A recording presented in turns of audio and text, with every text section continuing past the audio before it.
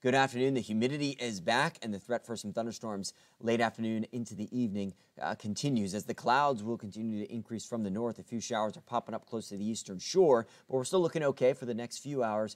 As we look to the north, there's a line of some solid thunderstorms, severe thunderstorm up towards just south of really D.C., kind of close to Fredericksburg there. That's going to continue to race down I-95, may clip us as we head towards the evening commute. Now, the severe thunderstorm watch is issued well to our north. That's where the hot spot for the severe weather will be this evening, but we will still get a couple solid thunderstorms out of this as we head towards the evening commute and then into the rest of the evening, into the late night hours as well. We're going to keep some of these showers and a few thunderstorms alive. So Future Track has a few popping up around 3, 4 o'clock as we continue for the next few hours. The stronger thunderstorms moving in closer to that 5, 6, 7, 8 o'clock time frame. Here is on Future Track, some showers and thunderstorms still around 8, 9, 10 o'clock. Now, as we move towards the late night hours after sunset, we lose the thunderstorm threat and we just see some much needed rainfall kind of take us into the late night hours before slowly tapering off into our Thursday morning. Some pockets of heavy rain and downpours and damaging wind going to be something we'll be looking out for again later today